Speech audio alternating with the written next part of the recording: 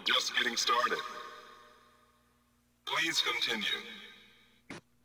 So back at it again, CoinOps with their next release, and how I would define this release for my viewers is think about this as a 128 gigabyte image like you'd find for the Raspberry Pi, but for your PC with a little bit of everything, including some nicer consoles like PlayStation 2, where you can really take advantage of the increased processing and graphical power.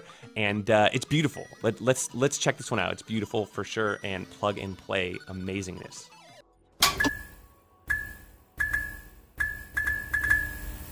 Arcade and genres and consoles.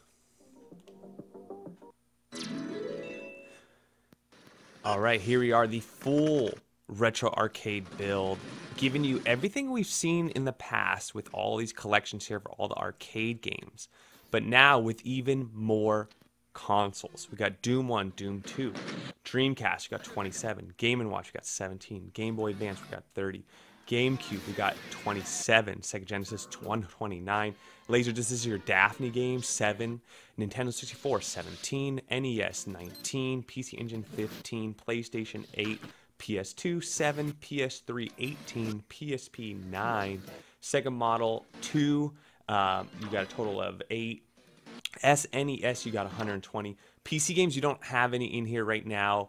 I'm not sure if you want to connect that to your Steam account or if they're going to have more later. And then consoles is all your console games all together, so 444. And then back to arcade. How big is the arcade set? 900 arcade games. So there's about 1,300, 1,400 games, all in this beautiful front end that you've seen me play around with. Right now we're on the wall theme. Remember the wall theme, you get you get all these cabinets, big wall cabinets with the video snaps on one side, on the left, and the right, loading as you go through. Love the light gun. Don't know about those tattoos though. And you can change the themes here, just toggling through the themes. You can turn splash screens on and off. I just went through a splash screen there. Let's go ahead and turn those off for this particular video. But you can add your own splash screens. You know, if you want to do like a game over, man, game over video, it's really easy to do. So theme toggle. You also notice when you're on this screen right here, you see what theme you're on right now. Right now I'm on wheel theme, right? It just said I was on wheel. So it's like a track, not a track mode, but a hyperspin type of wheel. Let's go ahead and hit this again. And these are going to be I just made a video, and you might be wondering like, what's the difference between this video and the video you made yesterday? And the video, this one is more of an all-in-one. It has those 1,400 games versus 475. So now I think we're back on, this looks like wall again. So it looks like a little bit less themes to choose from, just wall and wheel. Wall is where I think it's at. I love it. So I imagine that this is more of a less configuration and more just loaded with your favorite games. So speaking of loaded with your favorite games, let's go ahead and go through this. I'm not going to spend a lot of time going through the arcade classics because this is probably a similar build to everything else. But let's go through the collection. You got 100 old school games. You got 74 beat 'em up games, 109 run and gun games, 107 Fight Club games, 155 shoot 'em ups, 20 puzzle games as your Tetris and things like that. Sports-related games or WrestleMania and stuff like that. I imagine WrestleMania should be in here. No. Is WrestleMania? Oh, I guess WrestleMania would be more of a, you know, a Fight Club, if you will. Would it be? Yeah, there you go. So sports, hockey, baseball. We even have a little thing in the wheel there. And then racing games here. Now, one of the biggest differences in this build is going to be your more high-performance games. So if you don't have a good, capable computer, you're not going to be able to run a lot of this stuff. Like Nintendo GameCube, for example, has a way higher system requirement than, you know, SNES. Nintendo 64 as well, and then even up to PlayStation 3, which does require somewhat of a high-performing graphics cards. Now, at the time of release, these games, I'm having difficulty getting them to work. I'm sure there's a small fix you have to do to the PS3 emulator. The PS3 emulator, in my history of playing around with it, it's very fickle. You know, it's you know, it requires a lot of configuration. Once it's right, though, it's right. It works great. But nice to see these games on here, as these are really fun games with some really good graphics on them. So I think that's going to be your biggest challenge, your biggest, not your challenge, but change in this in this build and where people are going to say whether they want to get this build or not. Now, weighing it at 110 gigabytes, it's also a lot larger of a download, and that's because a lot of these CD-based games take up a lot more space. So let's keep talking about this as I go through the games. Really quick, over the consoles, 120 SNES Sega model. These games are awesome, and this is where this is why I like these builds, is I've made videos on how to set up the Sega Model 2 emulator, and it's quite difficult. So to get these already pre-configured for you with the controls working for Xbox 360 controller, it's really nice. Then you got Doom 1 and Doom 2. So Doom 1, Doom 2. Love the little blood here. And I mentioned this in my last video, you know, a lot of people don't make it through the whole video, but as we go through these games here, I just want to show you how cool these, you know, this artwork is. You got the T-molding on these cabinets, you got the different controls. Look at these video snaps, instantaneous loading times. You know, this is amazing. Look when I hard scroll. Well, first let me go through these games and then we'll hard scroll once we get to the end of this collection here. But lag free. Now, I'm on a really fast computer. I'm on the latest AMD Ryzen 5800 laptop. But so it looks like Game & Watch. Okay, the video, you can see them moving there.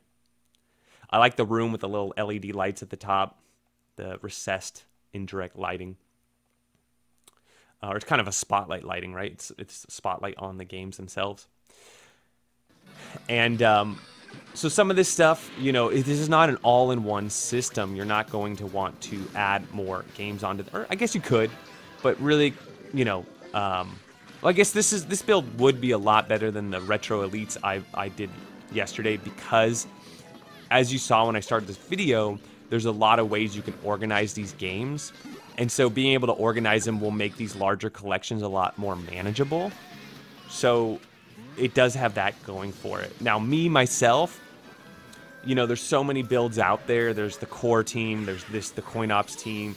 There's, you know, CP78 doing, you know, I always forget the name, Launchbox builds. And so from my opinion, you know, I like plug and play, and this is what this is, right? It's, you know, get this, wow, nice games here. If this doesn't remind you of going to the arcade, I don't know what does, and this is so awesome. So bring the arcade home with this latest release. So 129 here. I don't want to go through 100 games. They're Sega Genesis games. I mean, that's a lot. That's probably going to be your best of your best. Dragon's Lair 1, 2, Lock 3, Space Ace. Nintendo 64, now what I love about Nintendo 64 emulation in general on the PC is no lag. You're going to get lag on the Raspberry Pi 4 or not being able to run it at high resolution.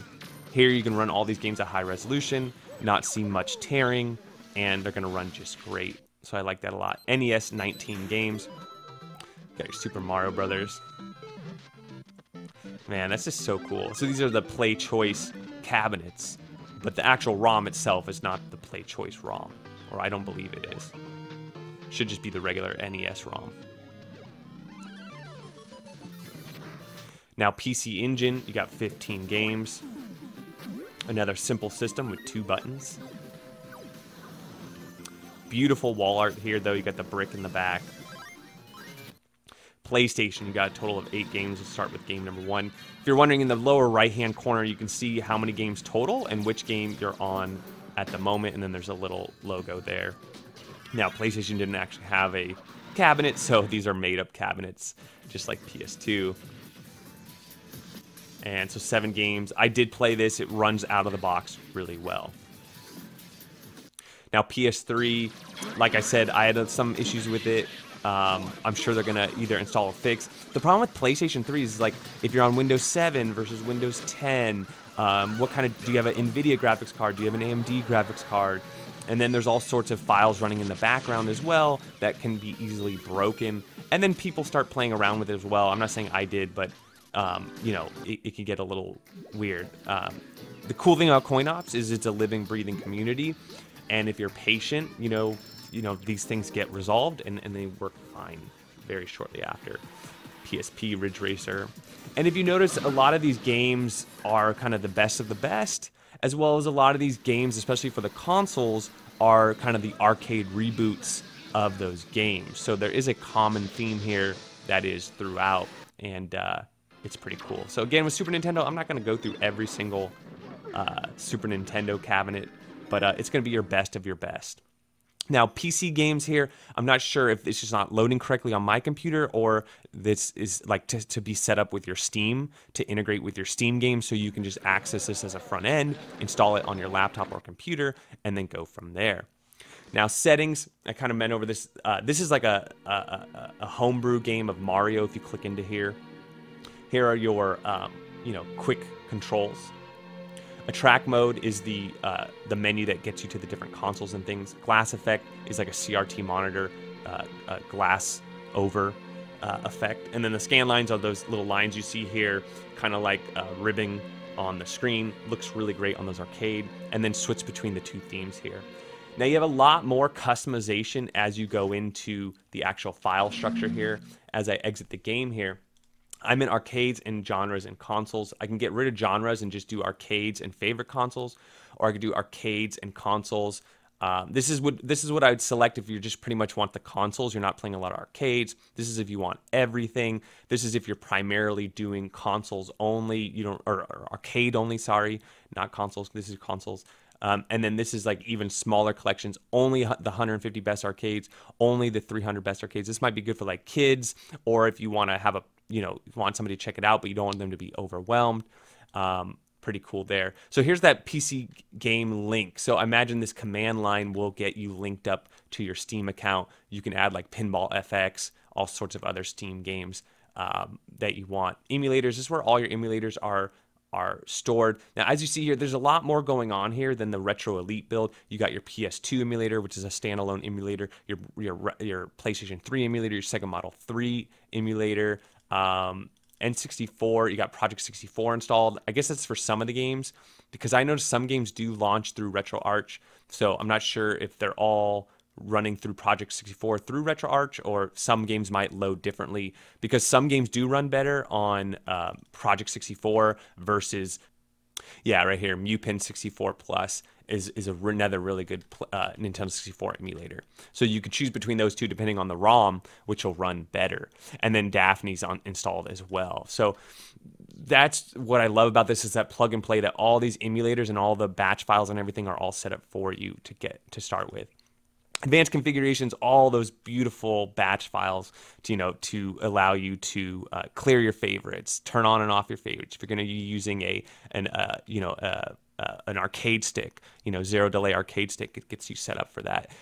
Let's say you mess up your controls, you can go ahead and go back, reset everything. You can change the aspect ratios. A lot of you have a second screen installed, or a lot of you like different resolutions. You don't like it stretched out, or you do like it stretched out. Or you're using a different type of monitor that requires it to be changed. You could do all that with the click of a button versus figuring that out on your own. So plug and play, easy to use, beautiful build. So here it is all wired up, and I just go 7-zip, extract all. 7-zip is a free program, and then you're left with the Retro Arcade main folder here. So here's the manufacturer view. And so there you go. You see them all: Cave, Data East, Capcom, Atari.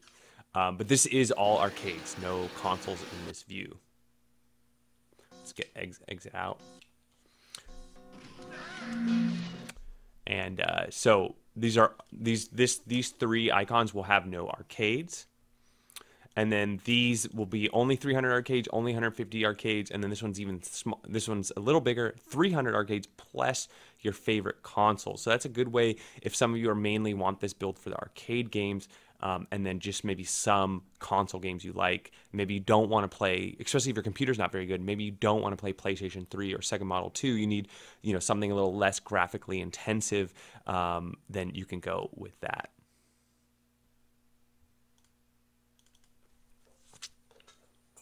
But arcades and this is the most comprehensive list of all this stuff. So as you see, you have all your arcade genres, right? We just passed them. Then you have all your consoles as well. So you go through the consoles, and then you have all the console games all in one, and then settings, and then all your arcade games. So it gives you everything you can possibly think of.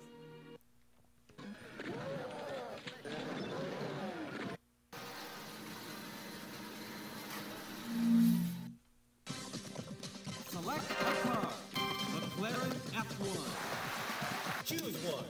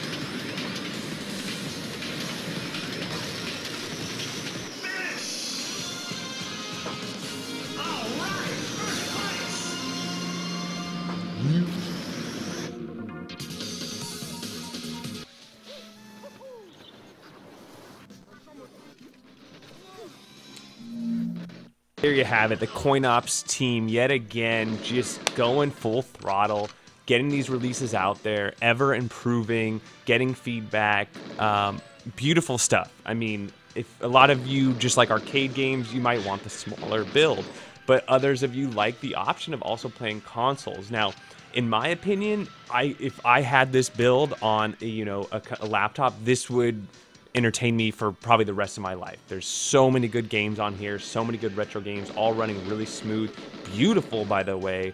Now, obviously, you have to have the system requirements to play some of these games, but if you do, these are great, especially if you don't want retro games. You got those retro arcades, but then you got some more of these 2000s games on it. Now, here we are in the year 2021. Who knows? These are going to be really retro in 20 years from now, but I'm just saying these games are classics, great games. You're going to be able to see games throughout different generations, like a game like Outrun, which came out for the arcade, and then you can also play it for the PlayStation 2 or PSP, or even PS3. So really cool that, these games have been reworked, whether it be graphics or the gameplay. Just so much fun to be had here. I don't have any complaints here. I think people's complaints are going to be, the file size. Some people, it's a little harder to get a file size this big. And then when you have an all-in-one system like this, they're going to be like, oh, why didn't you include this game? Or why did you include this game? But from their standpoint, they released a really beautiful front end that's free, that runs great. It's plug and play. So I'm digging it. The one thing I did find was with that PlayStation 3, like I said, it's a fickle emulator. I imagine they'll release an update or like a how-to to just change like a config file to get that all working again. But other than that, even the Sega Model 3 and Sega Model 2 games, they ran just fine, like right off boot. So, not having to set up those emulators, not having to set up RetroArch, it's just so nice and, new user friendly. So 2 thumbs up for all that. Great work from their team, great work from everyone working in the emulation scene. And again, remember, these people aren't getting paid for this. So it's so great to have people passionate, working hard, and they deserve massive props. So thanks again for sharing this. I got a lot more diving deep into this one, but just wanted to kind of showcase it, and I'm digging it. Thank you all. Don't forget to like, subscribe, and we'll catch you on the next one.